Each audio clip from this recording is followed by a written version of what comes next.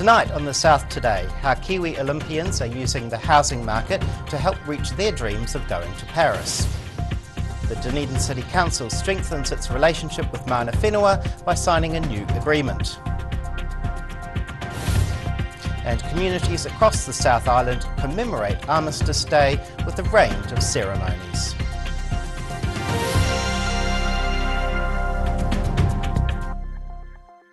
Kia ora, good evening, I'm Simon Henderson. The first stage of a long-awaited upgrade to Dunedin's main street is finally complete, with the fences and cones taken away today. A small ceremony was held this afternoon to mark the reopening of the busy farmers block of George Street. Dunedin Mayor Jules Radic was on hand to help mark the milestone, sharing the moment with workers and business owners who hope the new space will be popular with shoppers. You know, it's been a long time coming, an upgrade for George Street, because it has been on the books for a long time. But I think the critical thing is that it enhances the economic viability of the street, and I think certainly in the first instance it'll bring a lot of people in. Emergency services were the first to test drive the new roadway, which is designed as a pedestrian-friendly space with one-way access for vehicles. The council's now starting work on the Knox Church block of George Street between Frederick and Albany Streets. The whole project is expected to be completed in 2024. The country's largest inflatable water park is now set to reopen near Cromwell in time for summer after clearing a regulatory traffic jam. The future of the popular holiday attraction on Lake Dunstan was in doubt after Waka Kotahi raised concerns around traffic safety. However, the Central Otago District Council has now issued a new permit for the inflatable attraction based on some traffic improvements. They include construction of a new turning bay into Loburn Park. LINZ, the government agency responsible for managing the public land, has also agreed allowing Kiwi Water Park to open for the summer on the first weekend in December. New homes are being built on behalf of the New Zealand Olympic Committee to help Kiwi athletes reach their dreams.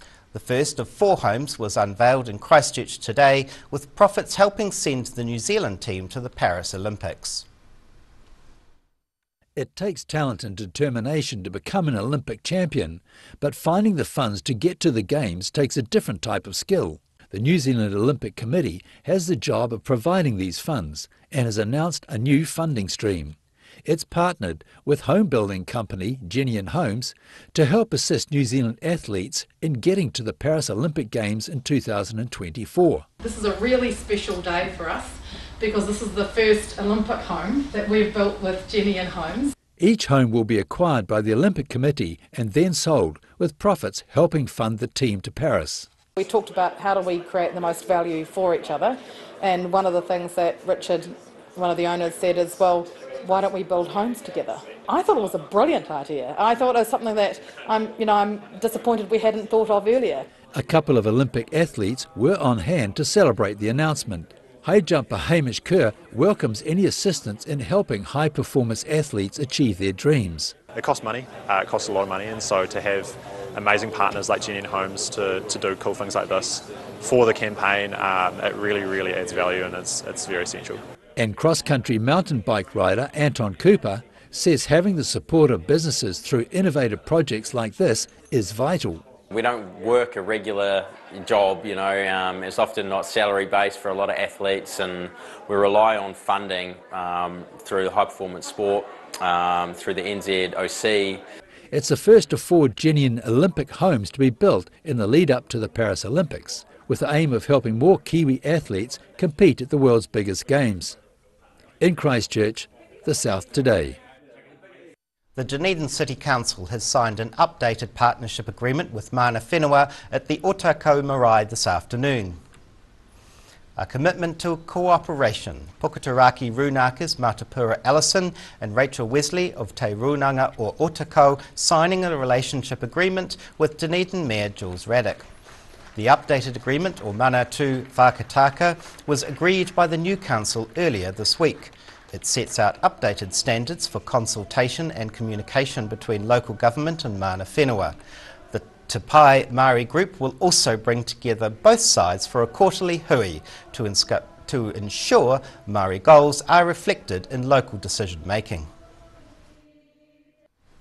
A digger blocked one lane of the southern motorway near Dunedin this afternoon after it fell off a trough.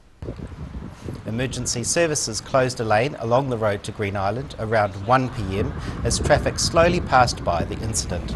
The truck appeared to have clipped the underside of the motorway bridge, with the impact nudging the digger free.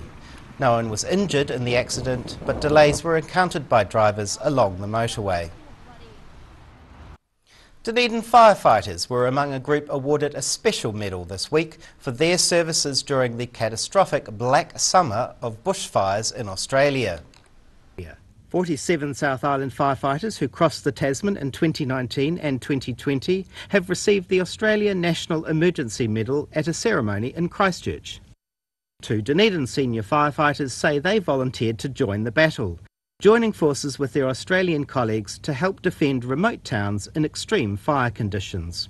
The guys on the ground there, they hadn't seen their family for weeks. They're exhausted, like Jake was saying, they're just knackered. So being able to go over and give a bit of relief for that, they need the help. So yeah, definitely give them a hand where we can. The award is given by the Australian government for service in times of exceptional crisis. The Dunedin firefighters thanked their families and local fire crews for supporting them during their time away from New Zealand. Crowds gathered around the country this morning to commemorate the end of World War I. From Invercargill to Queenstown and Dunedin, local military arms paid their respects to the fallen. A loud £25 gun salute marking this year's Armistice Day at Dunedin's Queen's Gardens. Crowds of military personnel gathered around the cenotaph to remember the day in 1918 when the First World War finally ended. Wreaths were laid and Dunedin's RSA choir sang the national anthem. Speeches were given, drawing comparisons to today's wars. It was a very moving ceremony. Retired Police Commissioner Howard Broad gave a very good speech, very informative speech of New Zealand's role in World War I and World War II, but also in modern conflicts around peacekeeping. Ceremonies were also held around the south, young and old lining up in front of the South Invercargill War Memorial to give their salutes of respect. Meanwhile in Queenstown, bagpipes rang out and flags were flown at half-mast for the 11th hour of the 11th day. Across the South today. E whai Akine still to come on the South today. Tasty treats good enough to eat in Alexandra. And forget sheepdog trials, Christchurch crowds are being entertained by duck herding.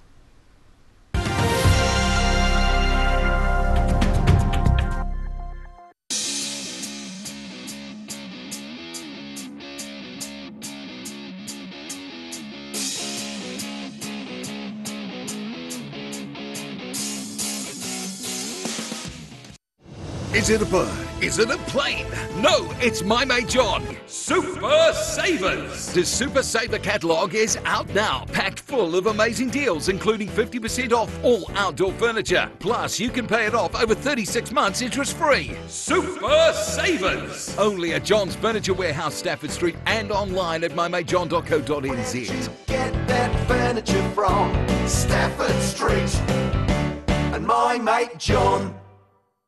Hi, my name's Matt and I'm the Dines Group CEO. Dines is a company that's focused on selling logistics solutions to its customers. We're passionate about selling efficiency and we've been selling efficiency for over 50 years now.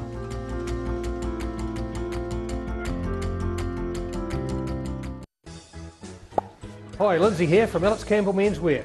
We've opened another pop-up store in Invercargill. It's for a limited time. We're in D Street, 201, right beside the Lone Star. Come and check us out. We've got some fantastic deals for you. We've got moleskins, we've got every sort of shirt, worn ones, work ones, business, merino knitwear, jeans, trousers, you name it, the list goes on. It's such a big deal. Come and see us. Alex Campbell Menswear, it fits. Alex Campbell Menswear, pop-up store, D Street, Invercargill. Hi, we're H Concern Otago. H Concern Otago hosts a multitude of social activities, including interwalks.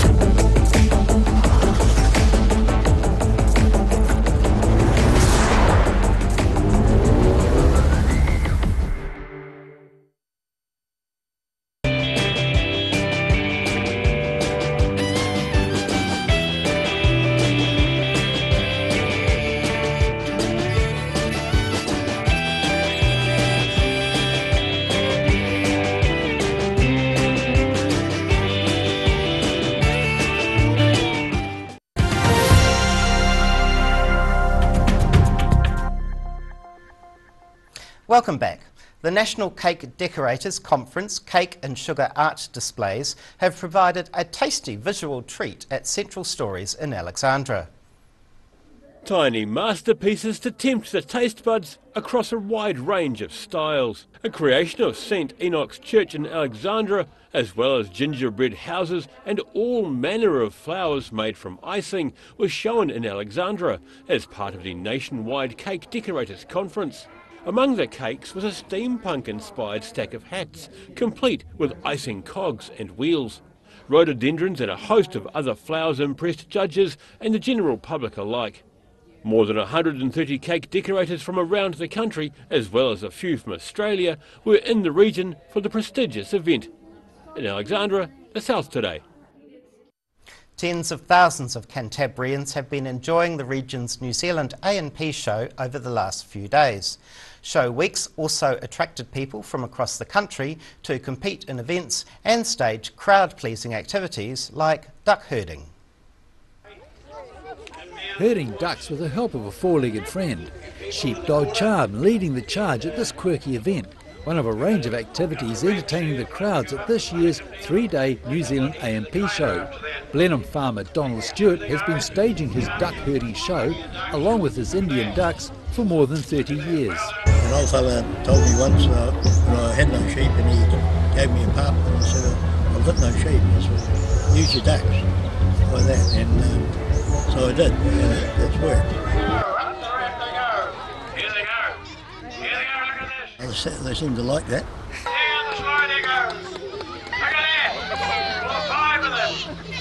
Well done, Donnie.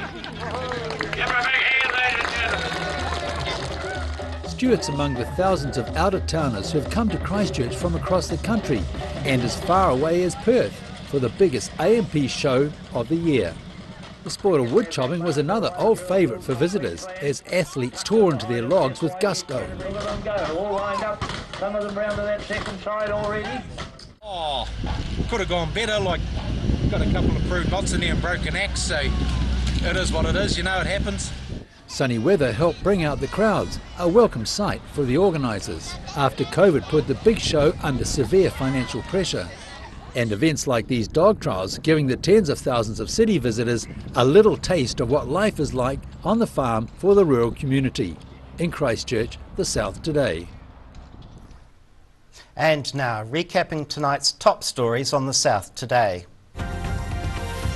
The first of 4 Olympic homes has been unveiled in Christchurch with profits to help athletes compete at the Paris Olympics.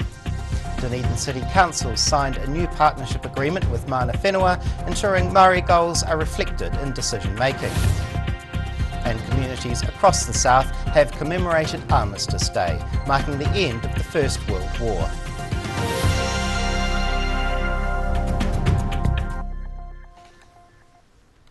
And now a look at what's happening in tomorrow's ODT with editor Barry Stewart. Hello, welcome. Simon.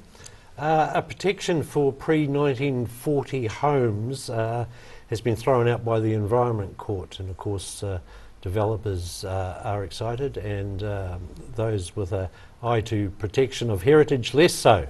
So more on that in the paper tomorrow. We go down to Riverton, and Riverton has gone gaga over Amy Rule, who is of course competing in the World Cup final for the Black Ferns against England on Saturday, so everybody's very excited about that, and we will have a story on Amy and her family from Riverton, plus also a big preview on the sports pages about that event, which should be pretty amazing, a full house at Eden Park, so it's going to be good. And a story about murder, so cold-blooded murder, cold-hearted disposal. What drove a Dunedin woman to stab her friend to death and then bury her in the backyard? Our court reporter Rob Kidd investigates the trail or the journey to murder. So a good story there. We also have the mix, lots of good reading in there, and lots of other interesting stories in your paper tomorrow. I look forward to reading it. Thank you, Barry. Thank you.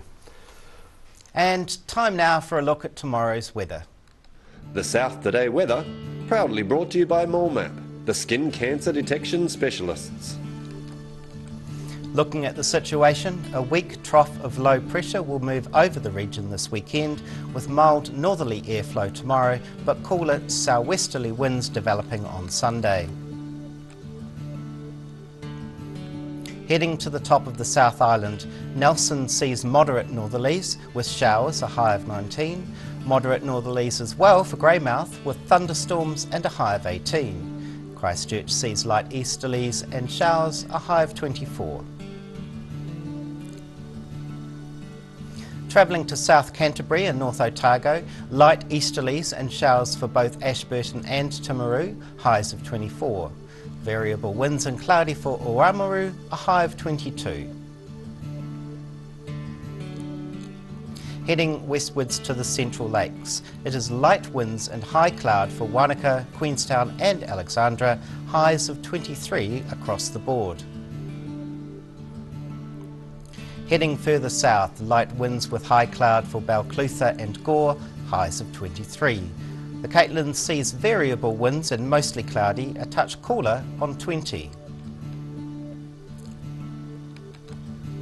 And off to the deep south, Invercargill is fine tonight, then tomorrow fine with high cloud with some light northerly winds, a high of 24. Cooler southwesterlies develop early Sunday with cloudy skies and some showers, a high of 15. And finally heading to Dunedin, fine tonight with high cloud and breezy nor'easterlies. Saturday sees thick high cloud with some breezy nor'easterlies, decreasing during the morning, then warm for a time. Cooler southwesterlies freshening during the afternoon, a high of 22. Sunday is overcast with moderate northerlies at first decreasing, then some rain and cooler southeasterly winds developing during the afternoon, a high of 18. And that's the news this Friday. For the latest news and videos from the southern region, head online to odt.co.nz. And you can follow Channel 39 on YouTube to see our news bulletins on demand. We'll see you again next week. Mā te wā.